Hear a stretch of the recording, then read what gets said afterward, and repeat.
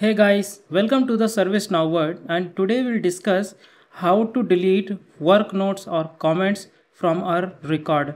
Sometimes we have a situation like when we are working as a ServiceNow developer or a ServiceNow admin, we came across situation like where we have to delete the work notes or comments, and we are just deleting from the this like cisgender feed, and we have found that it's not getting deleted from the actual record. So how we'll do that we'll see today. So for use case, we'll take a incident record, and there firstly we'll create a work notes, and then we'll try to delete it. So let me open a incident list, and then from there we will open the incident record. So you see that I have opened this incident list, and from there I have opened one of the incident record. Let's say this one. Okay, so this is the incident record which I have opened. There let me update the some kind of work note like this work notes updated by me. I'll just save it. Okay,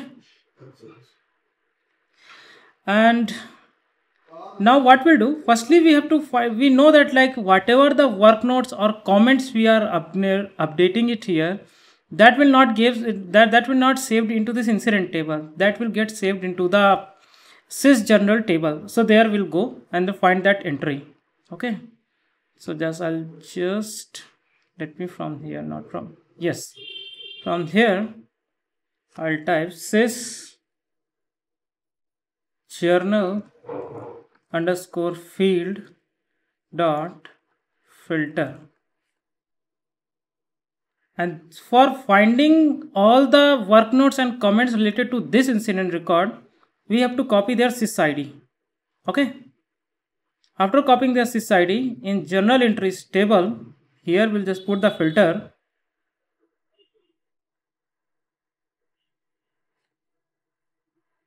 element id. In element id we just put the incident sys id that we have copied it earlier, and just run it. Okay, you see that these two entries we have got this, and all both of them are work notes, right? If you see here, there are two work notes are there, like this one previously one, and this one is updated by me recently, right? This work notes updated by, and the agenda is that like we have to delete this one. Okay, so what we need to do here, just simply delete it from here.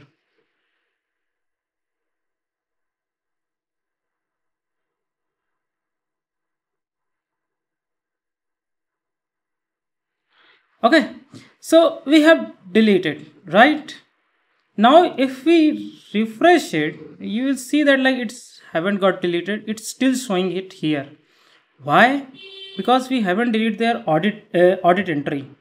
Okay, so we have to open their audit entry as well. For that we have to go to the table sys underscore audit dot filter. If you put filter in a in capital letters and press enter, it will open a new tab. Okay, and there just put the filter like document key. In document key also just put the incident sys id.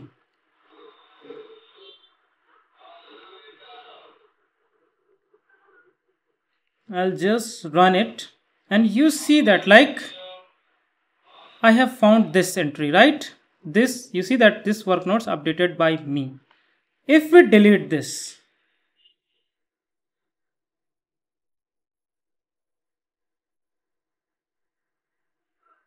we have deleted. So till now we have deleted their journal entry, and we have deleted their audit entry. Okay, and now we can refresh it and see there whether, and we are seeing that this work notes is still showing, it's not getting deleted. Why? Because we have to delete one more entry, that is record history. Okay, so once we delete the record history, so after that when we refresh this form, we'll see that this will get the record history will get rebuild, and that time this entry will not be there. So there we have to just go to the table,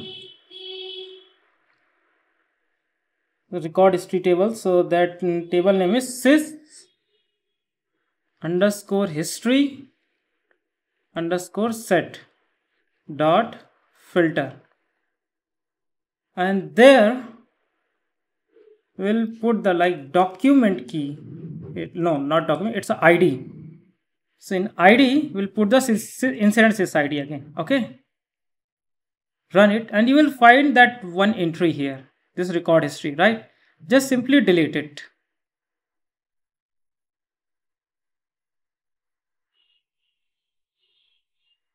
Okay, once you delete it, and now if you see that currently we haven't refreshed the form till now, we have see this, we are seeing this work note, right? Let me refresh it.